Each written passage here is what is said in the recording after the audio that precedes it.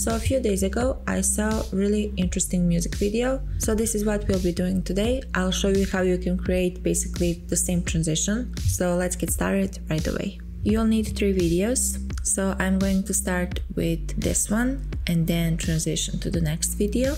And you'll need one more clip from your video so you can add frame hold or just take a screenshot, it doesn't really matter. I chose this scene, so I'm going to right click on it and add frame hold. And now it's freezed, as you can see. Go at the start of the first video, move 5 frames to the right and drag the frame hold at the top. I'll just change the color of this layer so it's easier for you to follow. Just cut the frame hold right where the first video ends. Now I'll create a mask around the object. Once you're done, decrease the feather to 0 and nest it. Now I'll go to the effects panel and apply transform on the nested sequence. So what I'm going to do next is bring down the scale and position it at the top right corner. Just like that. Move 3 frames to the right and duplicate the nest sequence. So hold Alt and drag it up to duplicate. Then trim it like this. I'm going to scale it up a bit and drag the position to the left slightly.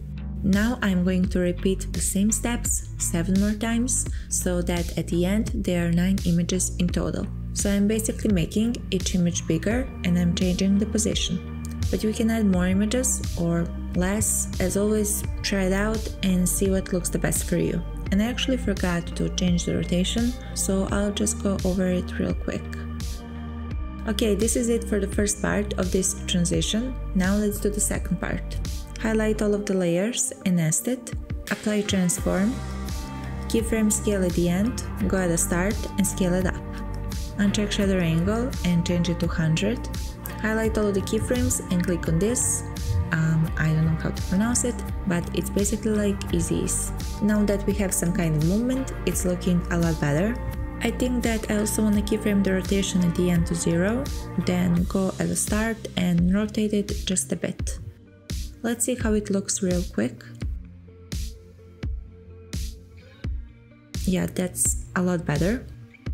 So I'll double click on the nest sequence and apply posterize time and change the frame rate to 15. Okay, now I'll add lens distortion on the nested clip. Change the curves to -16 at the start, then move at the end and bring it back to 0. Alright, I'm going to zoom in into the second video just because I want the gum to be at the center of the screen as much as possible when transition happens. Duplicate it, add frame hold, and I'll mask out the gum, bring the feather to 0 and nest it.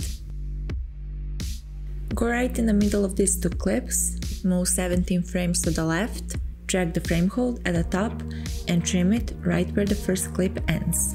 Add turtle in this place. There are no specific settings for this, just increase the amount and size at the start, then go at the end and change it to 0. Right click on it and nest it. Apply transform. Keyframe scale at the end as it is, go at the start and scale it up. Uncheck shadow angle and change it to 360. Okay, so you can either leave it like this or you can add some kind of shake.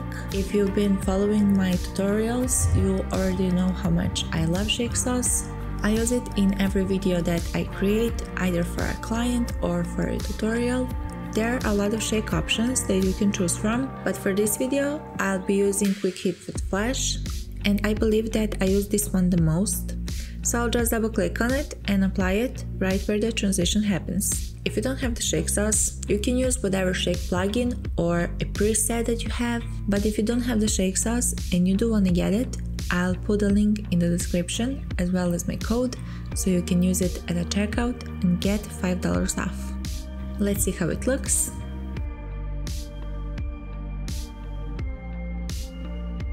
Definitely so much cooler when we add shake to it.